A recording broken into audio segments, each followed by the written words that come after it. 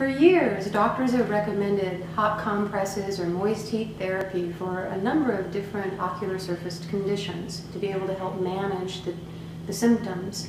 There's a lot of benefit to doing it.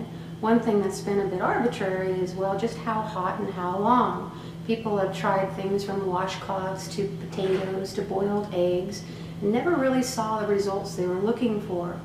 Recent studies have come out and they've shown that we have to have at least 10 minutes at 102 degrees to effectively get the meibomians, which are the oils, out of the meibomian glands so that we can see some real progress in improving the quality of the tear film. The Tranquilize Eye Hydrating Therapy System is exactly what we do. We offer you a system that allows you to create what we call moist heat therapy, hot compresses, that can last anywhere between 12 and 25 minutes, staying between 102 and 108 degrees Fahrenheit.